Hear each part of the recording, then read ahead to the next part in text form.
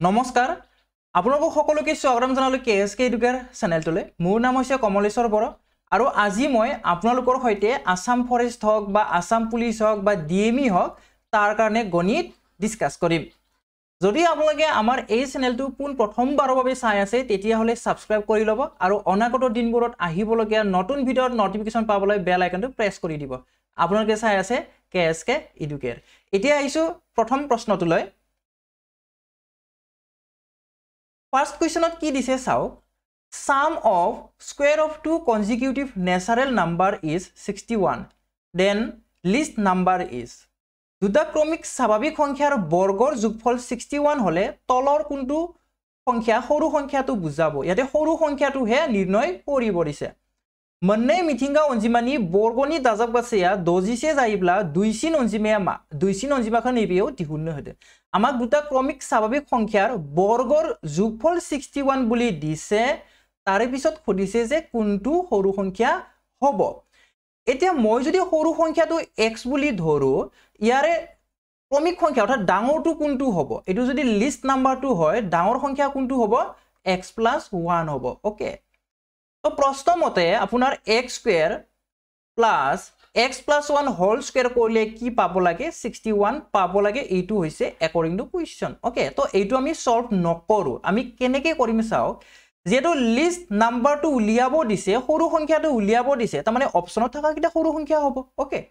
তো এইটো হ'ব লিষ্ট নাম্বাৰ তেতিয়ালে ইয়াতকে ডাঙৰ অৰ্থাৎ ডাঙৰ ক্ৰমিক সংখ্যাটো কোনটো হ'ব ডাঙৰ ক্ৰমিক সংখ্যাটো কোনটো হ'ব গ্ৰেটাৰ নাম্বাৰটো কোনটো হ'ব মই জি বুলি লিখিছো ওকে যদি সৰু সংখ্যাটো 4 হয় ইয়াৰ ক্ৰমিক ডাঙৰ সংখ্যাটো হ'ব 5 যদি সৰু সংখ্যাটো 7 হয় ক্ৰমিক ডাঙৰ সংখ্যাটো হ'ব 8 যদি 5 হয় 6 হ'ব যদি 6 হয় 7 হ'ব এক যোগ কৰি দিলে হৈ গল ওকে এতিয়া আমি কি কৰিম এইকিটা বৰ্গ কৰি যোগ কৰিম যাৰ বৰ্গৰ যোগফল 61 হ'ব that is the correct answer okay আমি অপচন এ টো যদি চাও 4 স্কয়াৰ অৰ্থাৎ 16 হ'ব 5 স্কয়াৰ অৰ্থাৎ 25 হ'ব এই দুটা যোগ কৰিলে কিমান পাম এই দুটা যোগ কৰিলে পাম আমি 41 হয়নে নহয় 5 6 11 এক থাকিব 2 1 3 একৰ লগত 4 41 হ'ব 61 নাপালো আমি সো অপচন এ টো ক্যান্সেল যদি আমি সেকেন্ড অপচনটো যদি চাও 7 বৰ্গ কৰিলে হ'ব 49 প্লাস 8 বৰ্গ কৰিলে কিমান হ'ব 64 64 যোগ কৰিলে আমাৰ 100 প্লাস হৈ যায় হয়নে নহয় চাও 100 প্লাস হৈ যায় নে না যায় 100 ৰ ওপৰত গুছি যায় কিন্তু আমাক লাগে 61 হে সো অপচন বি টো ক্যান্সেল যদি আমি অপচন সি টো চাও 5 স্কয়াৰ অৰ্থাৎ হ'ব 25 প্লাস 6 স্কয়াৰ অৰ্থাৎ হ'ব 36 এই দুটা যেতিয়া আপুনি যোগ কৰিব তেতিয়া কি পাব 61 পাব যেটো লাগে সেইটো পালো হেগানে অপচন সি টো আপোনাৰ কাৰেক্ট হ'ব বুজিবলৈ চেষ্টা কৰিব আমি কিয় তেনেকৈ কৰিছো কাৰণ যেটো সংখ্যা স্বাভাৱিক সংখ্যা হয় নহয় ক্ৰমিক স্বাভাৱিক সংখ্যা তাৰ বৰ্গৰ যোগফল 61 বুলি দিছে নে নাই তো কোনটোৰ বৰ্গৰ যোগফল 61 হ'ব হেতুকে আমি বিচাৰ কৰিম হয়নে নহয় তো ইমান লম্বা এটো সলভ কৰিব যোৱাত কয় আপুনি যদি অপচন বা তেনেকৈ চাই আপোনাৰ অতি সহজে এনসাৰ বিলাক উলাই যাব okay option C is the correct answer এতিয়া আমি আগবাৰিম পৰৱৰ্তী প্ৰশ্নটোলৈ নেক্সট 2 নম্বৰ প্ৰশ্নটোলৈ আইছো আমি perimeter of a rectangle is 60 cm if length is 5 times of its breadth then find its area এটা আয়তৰ পৰিসীমা 60 cm যদি ইয়াৰ দৈৰ্ঘ্য প্ৰস্থৰ 5 গুণ হয় দৈৰ্ঘ্য কাৰ 5 গুণ প্ৰস্থৰ 5 গুণ তেন্তে আয়তৰ কালি হ'ব আয়তৰ কালি কি বুলি জানো আমি l * b বুলি জানো দৈৰ্ঘ্য পূৰণ প্ৰস্থ বুলি জানো হয় নে নহয় ওকে এতিয়া চাও আয়তৰ পৰিসীমা মানে কি হয় আয়তৰ পৰিসীমা মানে হৈছে 2 হোল ইনটু l + b হয়নে নহয় এটো আয়তৰ পৰিসীমা is equal to 60 তেতিয়া হলে 2 এ 60 কাটিব কিমান বাৰ 30 টাইমছ কাটিব নাই কাটিব আমাক ইয়াক আৰু এটা শৰ্ত দিছিলে দৈৰ্ঘ্য প্ৰস্থৰ 5 গুণ বুলি অৰ্থাৎ দৈৰ্ঘ্য যদি l হয় আৰু হেতু যদি প্ৰস্থ 5 গুণ হ'ব লাগে তেতিয়া হলে l is equal to কি হ'ব 5b হ'ব প্ৰস্থটো যদি b বুলি ধৰো 5 গুণ বুলি কৈছে নহয় প্ৰস্থ যেতিয়া আপুনি 5 গুণ কৰে 5 ৰে পূৰণ কৰে তেতিয়া আপুনি দৈৰ্ঘ্যটো পাই যায় অৰ্থাৎ l মানে কিমান হল 5b হৈ গল তো l ৰ ঠাইত যদি আমি 5b পুট কৰি দিও তেতিয়া কি হ'ব 5b + b = 30 হ'ব তো ইয়াৰ পৰা 5b + b মানে হৈছে 6b = 30 অৰ্থাৎ ইয়াৰ পৰা আপুনি b কিমান পাব 6 এ 30ক কাটিব 5 বাৰ 6 5 গুণ 30 অৰ্থাৎ b ৰ ভ্যালু হৈছে 5 b ৰ ভ্যালু কিমান পালে আপুনি 5 পালে হয়নে নহয় 5 পালে তেতিয়া হলে l ৰ ভ্যালু কিমান হ'ব l মানে কি আছিল 5b আছিল নাই 5b আছিল অৰ্থাৎ 5 পূৰণ 5 5 পূৰণ 5 25 হ'ব দৈৰ্ঘ্য হৈছে আপোনাৰ 25 সেন্টিমিটাৰ প্ৰস্থ হৈছে আপোনাৰ 5 সেন্টিমিটাৰ উলিয়াব দিছিলে আপোনাক কালি মানে কি l * b ডবলাইথিয়া মা l সানজা b এরিয়া কি হয় l * b হয় হেতু উলিয়াব দিছে অৰ্থাৎ 25 * 5 উলিয়াব দিছে কিমান হ'ব 25 5 গুণ 125 বর্গ সেন্টিমিটাৰটো আপোনাৰ কাৰেক্ট হ'ব অপশন এ টো হৈছে শুদ্ধ উত্তৰ অপশন এ টো হৈছে শুদ্ধ উত্তৰ ওকে বুজি পাইছে সকলোৱে নেক্সট কোৱেশ্চনটো লৈ আগবাঢ়িম আৰু যেটো ক্লাস আপুনি চাই আছে বৰ্তমান হেতু হৈছে ৰেকৰ্ডেড ক্লাস লাইভ ক্লাস নহয় নেক্সট খুব ধুনিয়া এটা কোৱেশ্চন আহিছে আৰু এটো কোৱেশ্চন ইজি হয়নে ইয়াতে কি দিছে √13 -√3 হোল ইনটু √13 + √3 দিছে ইয়াৰ ভ্যালুটো কি হ'ব হেতু খুদিছে ওকে তো আপুনি নিশ্চয় জানে a + b whole into a - b কি হয় a + b whole into a - b কি হয় a স্কয়ার - b স্কয়ার হয় আপুনি নিশ্চয় জানে হয়নে তো ইয়াতে প্ৰথমতে যেটো আছে that is a প্ৰথমতে √13 আছে হেতু হৈছে a সেকেন্ডত যেটো আছে that is b অৰ্থাৎ √3 হৈছে b ওকে অৰ্থাৎ আপুনি a স্কয়াৰ - b স্কয়াৰ ভ্যালুটো উলিয়াব লাগে a স্কয়াৰ অৰ্থাৎ √13 স্কয়াৰ -√3 স্কয়াৰ ভ্যালু কি হ'ব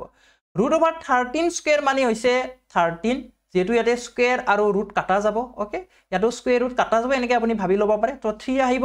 13 - 3 is 10 so 10 কত আছে অপশন ডি আছে option D is the correct answer option D টো হৈছে আপোনাৰ শুদ্ধ উত্তৰ এতিয়া আমি আগবাঢ়িম নেক্সট কোৱেশ্চনটো লৈ কোৱেশ্চন নম্বৰ 4 লৈ আমি আগবাঢ়ি যাম কোৱেশ্চন নম্বৰ 4 খুব ধুনিয়া কোৱেশ্চন হয় চাও খুব ধুনিয়া কোৱেশ্চন হয় আপোনাৰ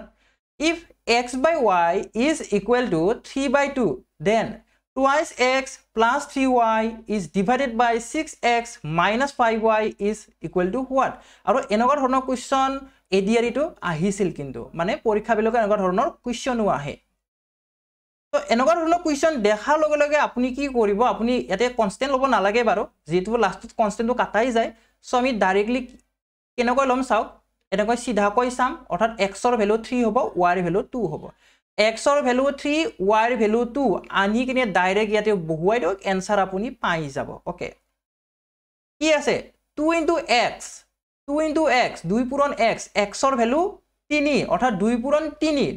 3 6 মাজত আছে যোগ দিলু 3 * y y ৰ ভ্যালু 2 অৰ্থাৎ 3 * 2 is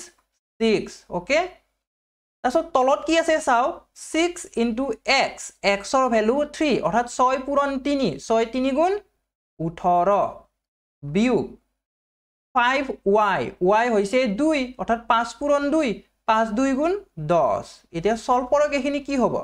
6 6 12 আৰু 18 পৰা 10 গলে কি হ'ব 18 ৰ পৰা 10 গলে হ'ব 8 কি হ'ব 8 হ'ব এতিয়া এখিনি লঘিষ্ঠ আকাৰত লৈ যাওক তেতিয়া আমি आंसरটো পাই যাম যদি আপোনাক অপচনত লঘিষ্ঠ আকাৰত দিয়া নাই তেতিয়া হলে এইটোৱে পাব যদি লঘিষ্ঠ আকাৰত দিছে তেতিয়া হলে লঘিষ্ঠ আকাৰত আপুনি নিৰ্ণয় কৰিব লাগিব ওকে তো লঘিষ্ঠ আকাৰত নিবলৈ হলে মই 4 ৰে কাটিম 4 3 গুণ 12 আৰু 4 2 গুণ 8 অৰ্থাৎ আপোনাৰ आंसर কিমান ওলাব 3/2 आंसर কিমান ওলাব 3/2 অপচন কোনটোত আছে অপচন বি ত আছে অপচন বি টো আপোনাৰ কাৰেক্ট হ'ব option B is the correct answer next question এই কোৱেশ্চনটো মই আপোনালোকক হোমৱৰ্ক হিচাপে দি দিলো আপোনালোকে এই কোৱেশ্চনৰ आंसर কি হ'ব হেতু কমেন্ট বক্সত জনাব ওকে অকমান আগতে যেটো কৰিলো আমি সেম টু সেম তেনেকুৱাই কৰিব x ৰ ভ্যালু √3 লব আৰু y ৰ ভ্যালু 2 লব লৈ কেনে ইয়াতে মানবিলাক বহুৱাই দিব মানবিলাক বহুৱাই দি কেনে কি হ'ব সেইটো আপোনালোকে কমেন্ট বক্সত জনাব এইটো হৈছে আপোনালোকৰ হোমৱৰ্ক কোৱেশ্চন ওকে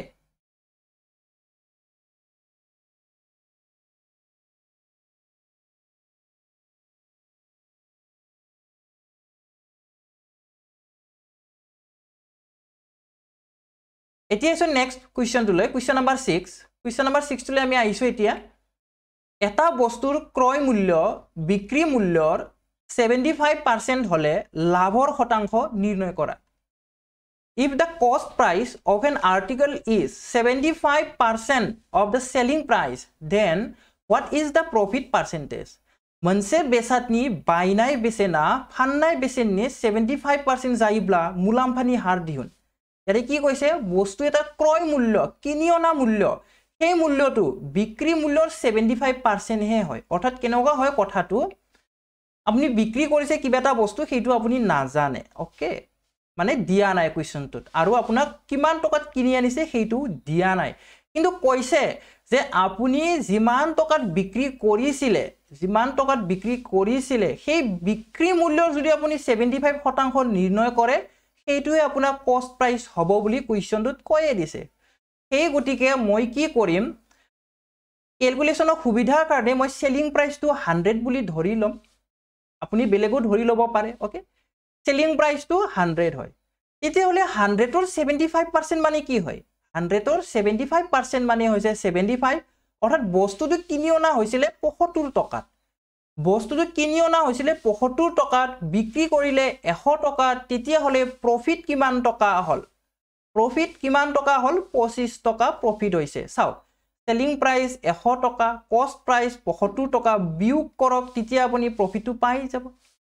আমাক উলিয়াব দিছে লাভৰ শতাংশ কেনেকৈ নিৰ্ণয় কৰে তলত থাকিব সিপি তাৰে ওপৰত থাকিব লাভৰ